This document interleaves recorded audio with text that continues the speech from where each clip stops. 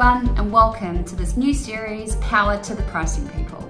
There is so much going on in the wonderful world of pricing at the moment that we felt it was our duty at Flintfox to break it down and bring it to you in bite-sized chunks every 2 weeks.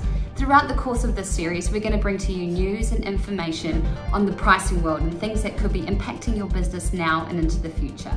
I'm Cath Brands and I'll be your host, and I'm excited to go on this journey with you and celebrate the fabulous people behind the numbers inside of your organization. Power to the pricing people.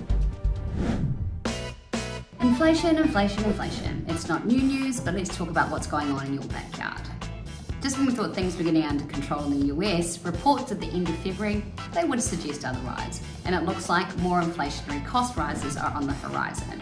There's this perfect storm brewing between supply chain, warehousing, and distribution costs. The excess inventory that is sitting inside of these distribution hubs is impacting the price of storage, and the knock-on effect that has onto the retail and the wholesale distribution industry is they're going to continue to face more price volatility in logistics and storage.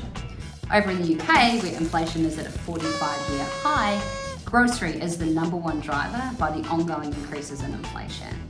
Everyday items such as milk, sugar, and oil have increased by nearly 40% in the last 12 months.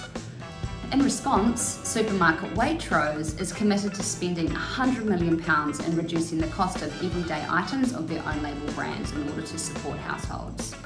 This kind of pricing commitment means they're going to have to measure with absolute precision to ensure they don't go deeper than planned. But it also is cause for concern for consumer goods brands as they are now facing pressures from both the retail and consumer sectors in order to stay competitive and keep their prices in line with expectations. In more optimistic news, retail sales jumped 3% in the US in January, absolutely smashing expectations. This surge was led by consumers eating and dining out with a 7.2% increase. Meanwhile, both cars and furniture also saw an increase in sales. The same was also experienced in Australia, with both the travel and hospitality industry seeing a 20% increase in sales year over year, nearly reaching its pre-COVID levels.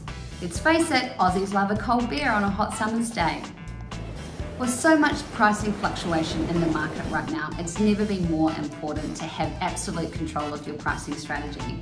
And at Flintfox, we're an intelligent pricing platform that can enable you to do exactly that. We take the guesswork out of your pricing strategy to help you execute with precision and maximizing your profit and finding magic in your margins. Thanks so much for tuning in today. We look forward to continuing to bring you this series of Power to the Pricing People. For more information on the stories we've talked about today, please check out the blog on our website. Until next time, power to your pricing people.